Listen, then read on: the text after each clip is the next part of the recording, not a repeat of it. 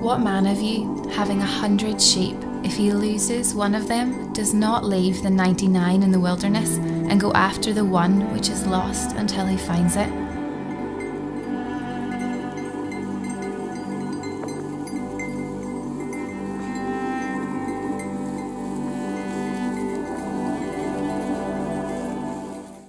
And it's time to celebrate because it's the end of the series. Today's the last day.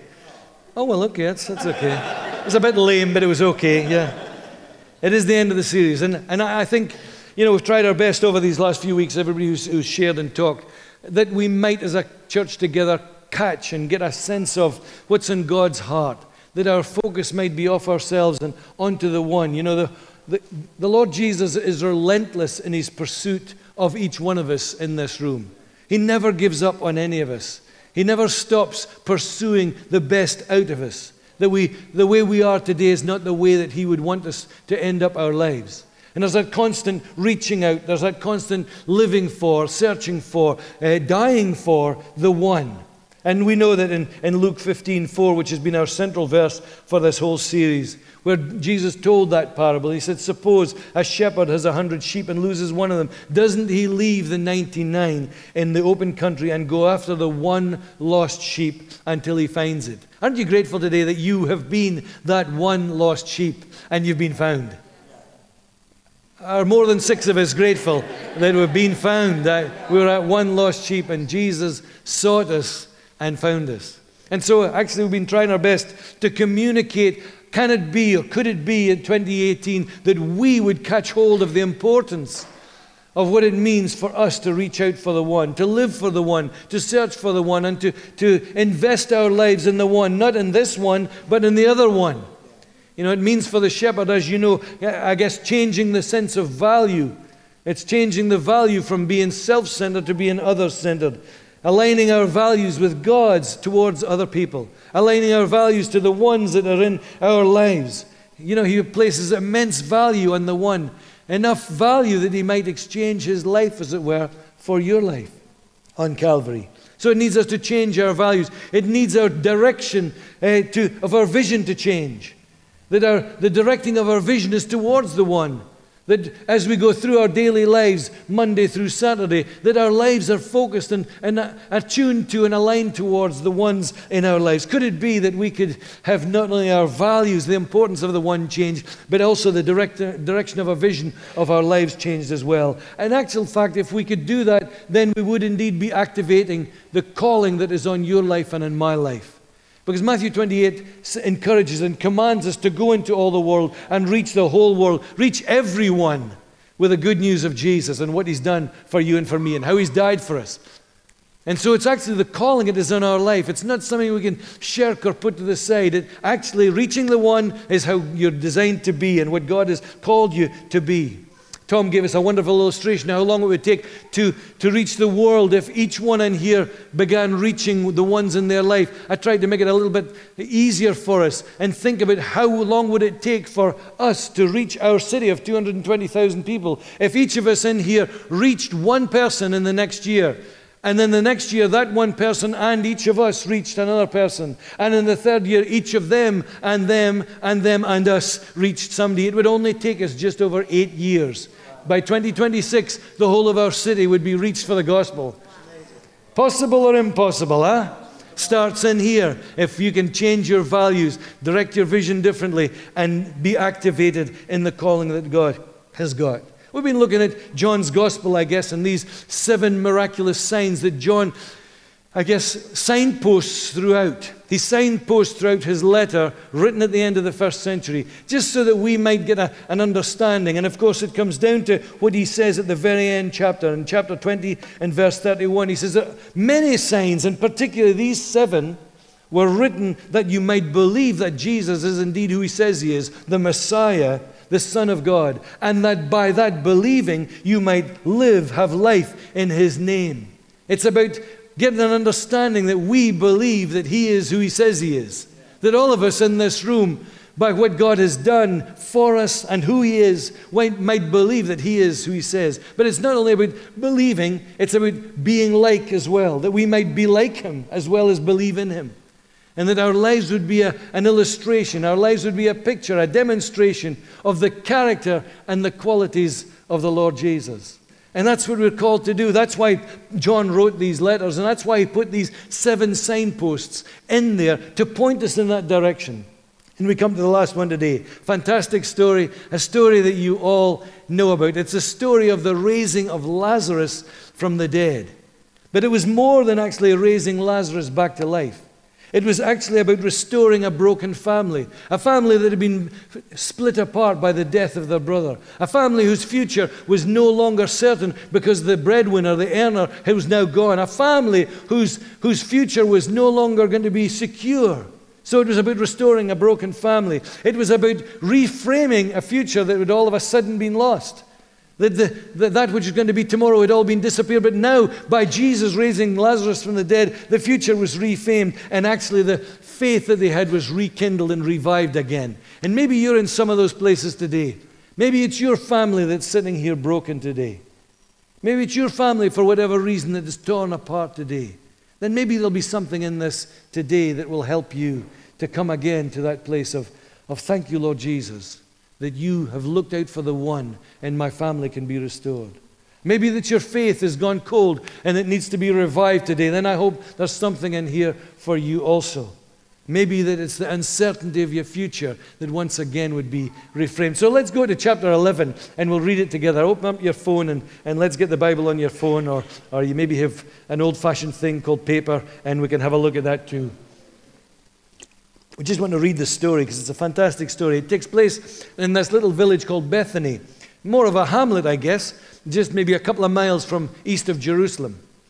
And in that little hamlet was a home by these 3 people, Mary, Martha, the 2 sisters, and their brother Lazarus. It had become a place where Jesus would find rest and find a place where he could just kick back and enjoy their company, where he could enjoy a good meal and have a good laugh and be a place where he can retreat to. A place like all of us need a place where we can retreat to, a place where we can relax and be ourselves, a place where we know that we can be known and be known, kind of like a connect group, I guess. But here it was in this little village home that this story takes place, a story of great sadness. It says there was a man named Lazarus and he was sick. And he was from Bethany, the village of Mary and her sister Martha.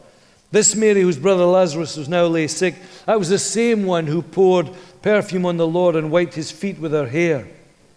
So the sisters sent word to Jesus via a messenger, Lord, the one you love is sick. Jesus at this time had been threatened by being stoned by the leaders of the temple. And they didn't like what he was saying and what he was doing. And so he moved about 2 days' journey across the Jordan. And he was there when this messenger arrived with this story about his friend and this family that he loved. And the one that he loved was sick. When Jesus heard this, he gave a message back to the sisters and said, this sickness will not end in death. No, it's for God's glory, that God's Son may be glorified through it. Jesus loved Martha and her sister and Lazarus.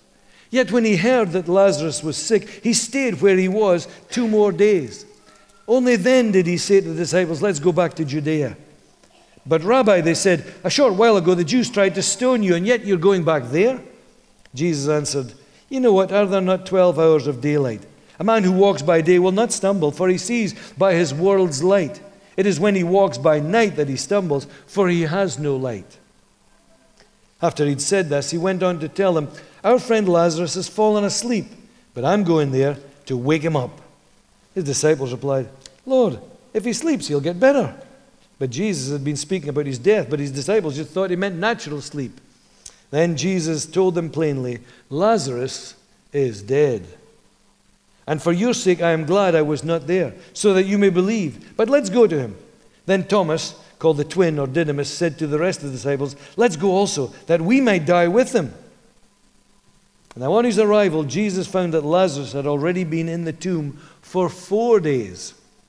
Bethany was less than 2 miles from Jerusalem, and many Jews had come to Martha and Mary to comfort them in the loss of their brother. Some professional mourners, family and friends, I guess, had come around. When Martha heard that Jesus was coming, she went out to meet him, but Mary stayed at home. Lord, Martha said to Jesus, if you'd been here, my brother would not have died. But I know that even now God will give whatever you ask." Jesus said to her, "Your brother will rise again." Martha answered, "I know he will rise again in the resurrection at the last day." Jesus said to her, "I am the resurrection and the life. He who believes in me will live, even though he dies. And whoever lives and believes in me will never die. Do you believe this?" "Yes, Lord," she told him. "I believe that you are the Christ, the Son of God, who is to come into the world." And after she said this, she went back and called her sister Mary aside. "The teacher is here," she said. "He's asking for you." When Mary heard this, she got up quickly and went to him. Now Jesus had not yet entered the village, but was still at the place where Martha had gone out to meet him. When the Jews who had been with Mary in the house comforting her noticed how quickly she got up and went out, they followed her, supposing that she was going to the tomb to mourn her brother there. But when Mary reached the place where Jesus was and she saw him, she fell at his feet and said, "Lord, if you had been here, my brother would not have died." When Jesus saw her weeping, and the Jews who had come along with her also weeping, he was deeply moved in spirit, and he was troubled. "Where have you laid him?" he asked. "Come and see, Lord," they replied. Jesus wept.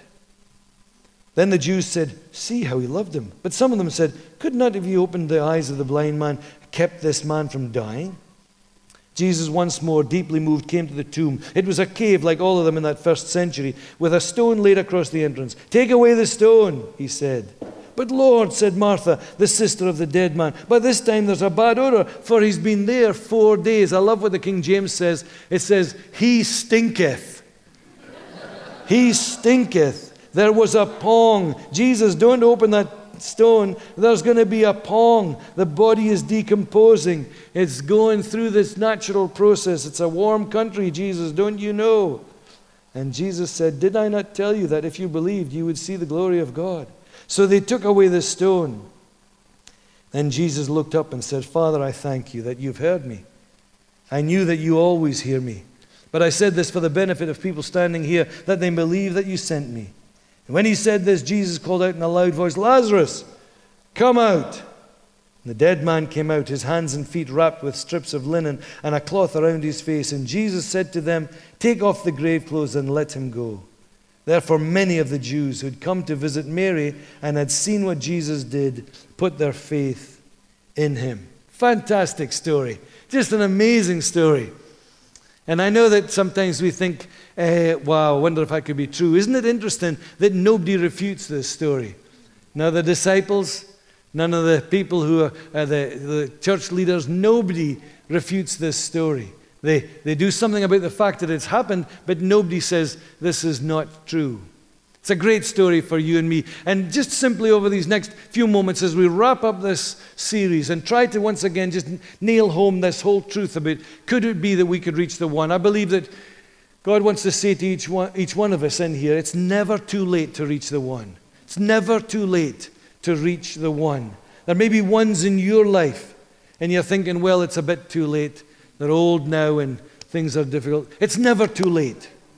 And maybe for your own life today, God would maybe say to you, you know what? It's never too late to be reached. It's never too late for God to do something new in your life. You may be old now and have seen a lot and gone through a lot and followed Jesus for a long time and think, hey, it's all straightforward. Every day is the same as the next day. No, can I say to you that he still wants to do some new stuff in your life? He still is looking for you as the one that he wants to do something new. It's never too late to reach out to the one.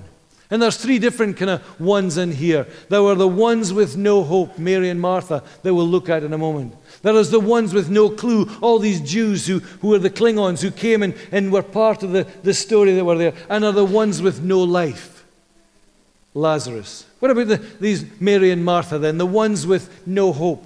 Your hope is such a powerful component, isn't it? Hope expects a different future. Hope is the energy that we put into thinking about tomorrow. Hope is the thing that we galvanize in our own hearts to anticipate a different future ahead of us. But when hope begins to diminish and hope begins to get less, it's very challenging for us, as it was for these three ladies. And you can see that there's a pattern of diminishing hope, of erosion of hope that can so often be our situation, can so often be our circumstance. It starts with that journey of delay. When delay comes into our life, when that which we expect doesn't come to pass, when there's a gap between our expectations and our experience, When we define our expectations and our experience doesn't match that, then disappointment often is the outcome. When you and I expect something and it doesn't come through, then that's what the reality is. That sometimes we end up with hope being reduced and hope being diminished. I would be shocked if there's not many people in here that are living in that place called delay, where you've got an expectation of a different future. You've got an expectation of a different experience happening ahead of you, and you're in that place called delay, where nothing is currently happening. And you don't know what is going to be the outcome of all that. What are my expectations going to be met, or are they not? I've found in life that when we define and are very clear about our expectations and we make declarations about our expectations, it's not unusual for us to be a disappointed experience when it's not met. But we've got to be men and women full of expectancy, because that's what God tells us. He's the one who's settled the future. It's not as if the future is unknown. It's not as if where we're going is unknown. He's the one who's the victor. He knows where our future is. How wonderful is that? It's not a case of, well, it'll just happen. It's a case of it has happened. It happened on Calvary 2,000 years ago, and we can be sure and we can know that our future is secure. You and I need to be of all men most expectant of a positive outcome. My favorite verse in all of the New Testament is Philippians chapter 1 and verse 6. It's a wonderful verse.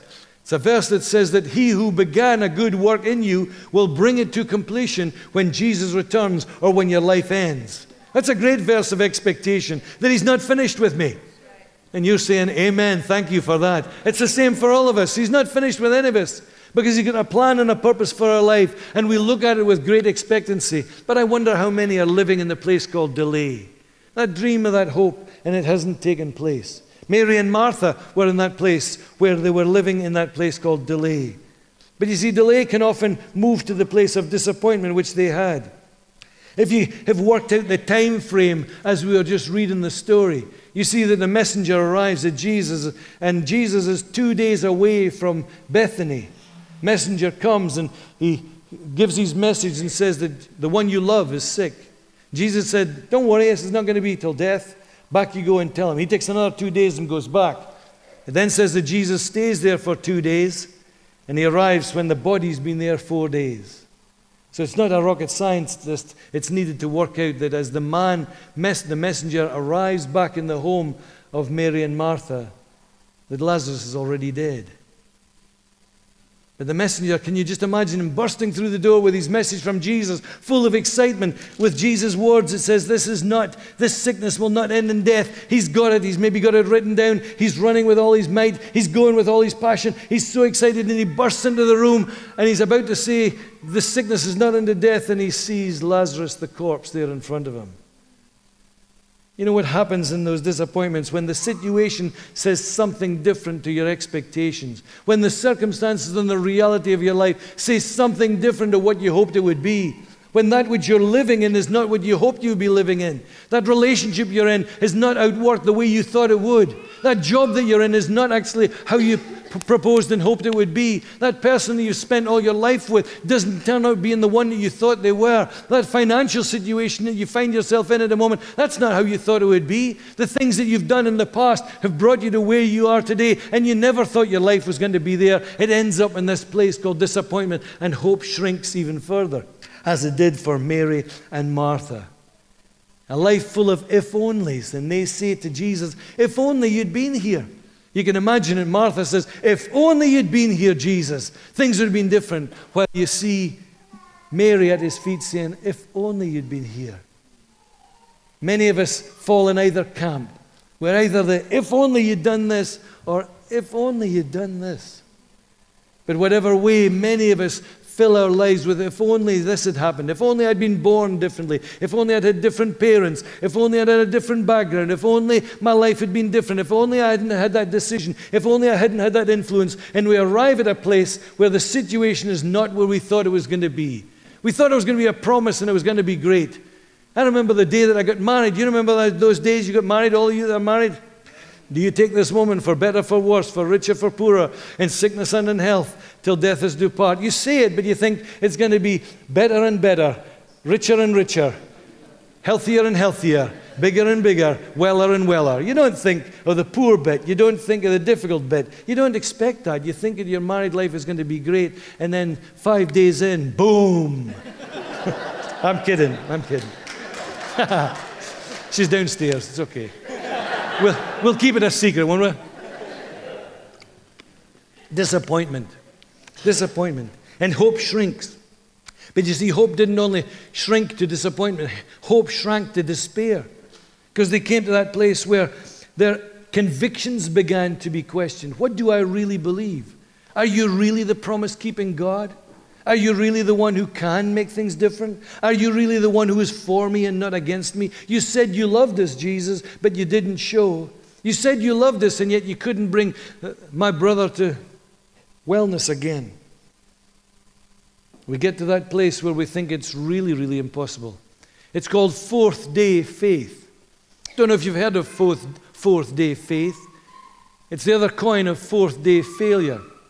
You see, this was the fourth day, which was very significant for everybody around Bethany at that time. The whole town would have known that it was now the fourth day. You see, they believed that when you died, you were buried on the same day. Just as you see sometimes on the television at the moment. If somebody dies in the Middle East, then quickly the body is taken and the body is buried. That was because Hebrew thought was that the soul lingered around the body perhaps for 3 days. And it lingered and perhaps would go back into the body on day 1. It perhaps would go back into the body on day 2. Maybe even it would stretch as far as going back into the body on day 3. But the soul disappeared on day 4 because that's when decomposition was very significant. And when decomposition became, the body began to disintegrate, and as it disintegrated, the soul had to leave. Mary and Martha would have known, everybody in that mourning community would have known that this is now the fourth day. We're now into the realm of impossible. We're now into the realm of officially impossible. There is now nothing that can be done. Maybe there would have been a chance before. Hey, it was a great miracle when Jairus' daughter was made well again. It was a great miracle when the widow of Nain's son was made well again. And both of them died, but they were raised by Jesus on the same day. This was now day 4. It was now officially impossible. The full stop had been said. The exclamation mark was written. There was no different future. I don't know how many in here today you're thinking, this is my lot. There is no different future. This is where I'm going to be, and this is the trajectory of my life, and this is what it's going to be like. It's now officially impossible for God to change my world around. And you live with that shattered hope and despair. It may be a diagnosis that somebody has labeled you with. It may be symptoms that you carry. It may be a consistent habit that you have. It may be a lifestyle or a mindset that you have. It may be a relationship that is tearing you apart. Whatever it is, you come to that place and you think, this is it, this is my lot, it's a full stop. I want to tell you today that that's not the case. Your hope may have shrunk. Your hope may be full of delay. Your hope may be shrinking because of despair or because of disappointment. I need to tell you today that Jesus Christ is the one who is the one who brings all hope to us. We just need a different perspective. All of us just need a different perspective this morning. You see, Jesus arrived and he knew what was going to happen. He knew what the outcome was. He knew what the future was. He knew what the end result was going to be. Oh, if only Mary and Martha had known that, then their hope would have expanded. Their hope would have enlarged. All you need to know is a different perspective today, that there's an eternal perspective on your life and on my life. If we could get a hold of that today, then hope would continue to rise. Hallelujah. If you and I could get a perspective on how God sees your life, and God sees your future, and God sees your delays, and God sees your disappointments, and God perhaps even sees the despair of the full stops that you've made, He wants to tell you today, take a different look, lift up your head and see that He's in control, and He's ordering your affairs, and He's the omnipotent God in charge of your world. Hallelujah. He does have a plan. He does have a purpose. He is working things through in your life. I love how He comes right into their presence, even in the midst of disappointment, even in the midst of delay. He never leaves them or forsakes them. And that's our God. He never, ever leaves you. It may feel as though you are from your perspective, but He is always there. That's our God. So if you're in here today and you're the ones with no hope, God is looking for you today. Jesus' eyes are towards you today. If you're sitting here and you're in a place where your hope is shrunk, be encouraged today because He's for you and His eye is on you and He's reaching out to you today. The ones with no hope need to hurry. The ones with no clue. See, many were in this environment, but they'd no clue, they'd no understanding, they'd no revelation of exactly what was going on. All these professional mourners had come in from Jerusalem. Others had come around, I guess, and were aware of what was going on, but actually didn't comprehend that there was a bigger story being written. Didn't understand what was happening in the midst of all the emotion. They were caught up in the emotion, caught up in the commotion, but never a sense of comprehension of actually what was happening. They were there to comfort, but not willing to be confronted. They were there, I guess, happy to make some comments here and there, happy to make a comment about, look how he loves them, but yet also to make a comment about why has he not brought him back to life. I'm happy to make comments, but not to make commitments. And week by week in your world and my world, we're surrounded by wonderful people who've got a great heart, wonderful people who've got just a wonderful sense of being the best human they possibly can be. Not nasty people, not horrible people, nice people, good people. And it breaks my heart because they're there and they're the ones with no clue. No clue that Jesus has died for them. No clue that it's just a prayer away inviting them into our life and transforming their future. No clue that their fears can be removed. No clue that they can have the peace that passes all human understanding. No clue that they can be filled with joy because of what Jesus has done for them. No clue that there's a God who loves them and is interested in them and has got a great life ahead of them. Not an easy life, but a great life. A wonderful adventure. In this room today, maybe there's some in here and you've come and you've been part of the commotion, part of what's going on here, but you're sitting here without a revelation. You're sitting here without a comprehension that Jesus actually loves you.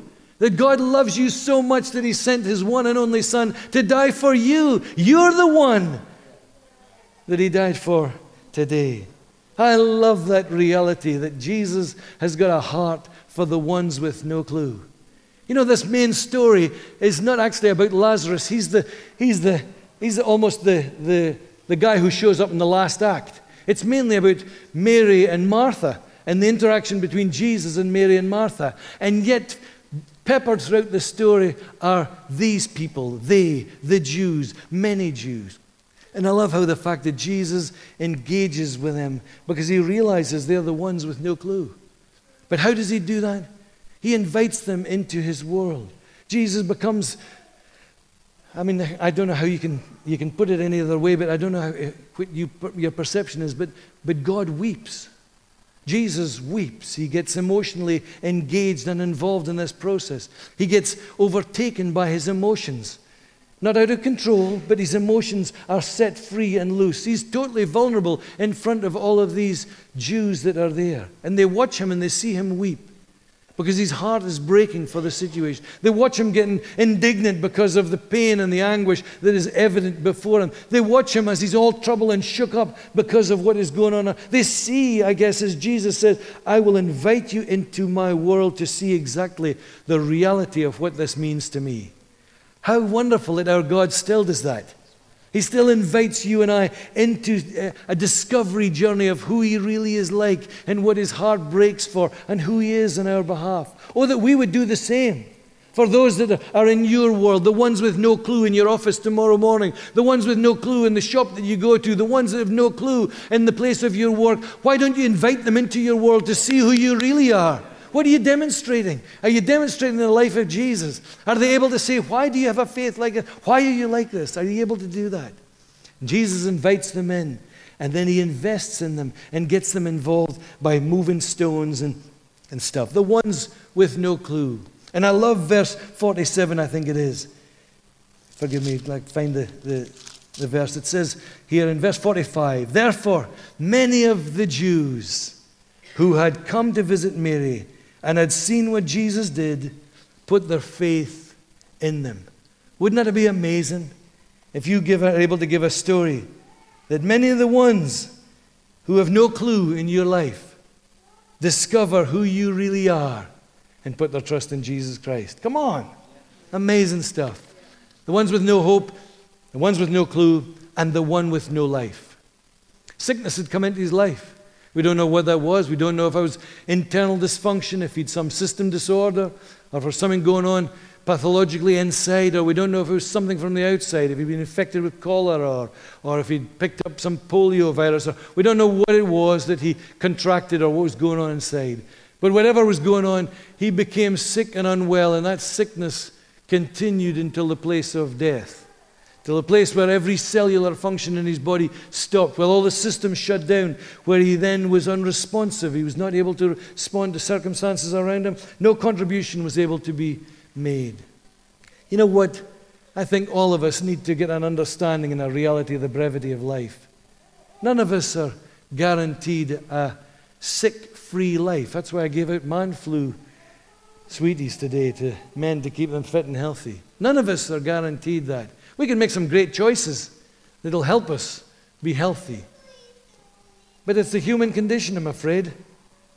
And all of us are going to head in that journey. And some pathology is going to get us. That's the reality.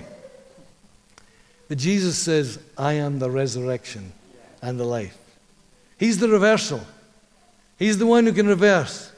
But I believe that for Lazarus, he was the one with no life. Where everybody would say, it's too late, Jesus. It's too late. You can't make any difference here. He's now dead. In fact, he stinketh. Hey, the picture, I guess, is as radical as this for us in 21st century. It would be like the cremation has just taken place. And they're just about to bury the little box of ashes. And Jesus says, no. Hold on a minute. Lazarus, come forth. And that decomposed corpse becomes alive again and walks out. Hallelujah. Come on. It is amazing. Easy for us sometimes to think of bodies that are resurrected, but this is decomposed to the degree of cremated. You know, I guess all of us in this room at some point perhaps were spiritually alive and well, had that spiritual vitality going on in our life. I wonder if sickness has got us. I wonder how many of us in this room today have journeyed down that place of sickness. Maybe you're in that place now where you'd actually say, well, Iain, you know, there's not much spiritual life going on within me at the moment. Maybe I've even come to that place of spiritual death, where I'm not alive to Jesus anymore. And there's a great big boulder that's rolled in front. And this is my lot. And it's too late now for God to do anything for me. Hey, we know that only God is the one who can bring life again. He's the only one who can breathe life into you and I. He is the resurrection and the life. We need His Holy Spirit to breathe into you and I. And as He exhaled Lazarus come forth, that body inhaled the Holy Spirit again, came alive again. And wonderful. And we need that. We need to pray for the ones in our lives that we know are not alive. And there may well be some in here today, and you've never come alive to God. You've never had that spiritual life. And today God would say to you, I am the resurrection and the life. God would say He is the resurrection and the life. He is the one who can bring life to you today. He can speak that life and declare that life over you today. Our role, what's our role? I believe that we are boulder rollers and binder releasers. Boulder rollers and binder releasers. Boulder rollers because there are many stones that come in front of people who are not spiritually alive anymore. Once they were vitally alive, but now a boulder has been rolled across. You know, the boulder wasn't there to keep Jesus out. It was to let it wasn't to let Jesus in. It was to let Lazarus out. There's no problem with the one who's the giver of life, giving life anywhere and everywhere. He could speak the word and it would be done. It was actually so that the one who was dead might make that contact with God. Sometimes when we become spiritually dead, it's us who doesn't want to contact with the living God.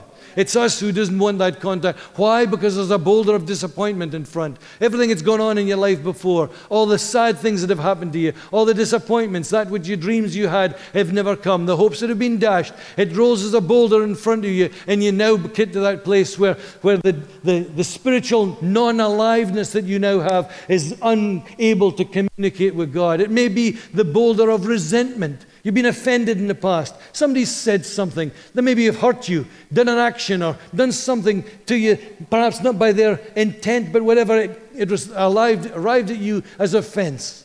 And when you get that resentment, it rises. It's like a boulder that runs in front. And the desire to become alive again is thwarted by the barrier of resentment. For some, I guess it's the barrier of contentment, the stone of contentment. You're just happy being where you're at. And God has got so much more for you. The life that you now have, He wants to bring it alive even more. He wants to put more vitality into you. He wants to put more life into you. He wants to bring you alive and fully alive. John 10:10, the abundant life.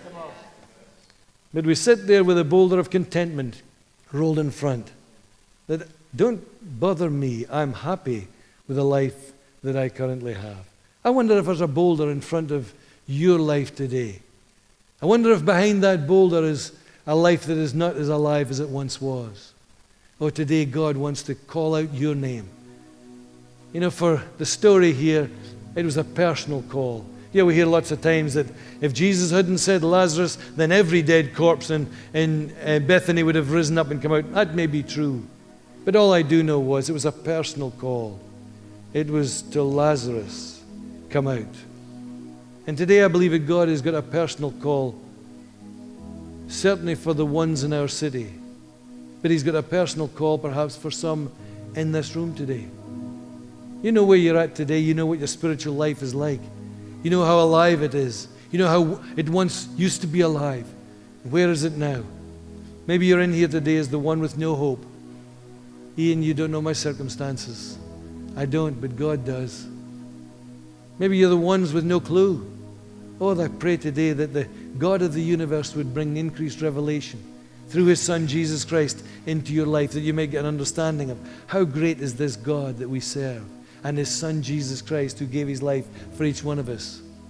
Sad story for all of us, I think, is that so many people didn't get that revelation that day.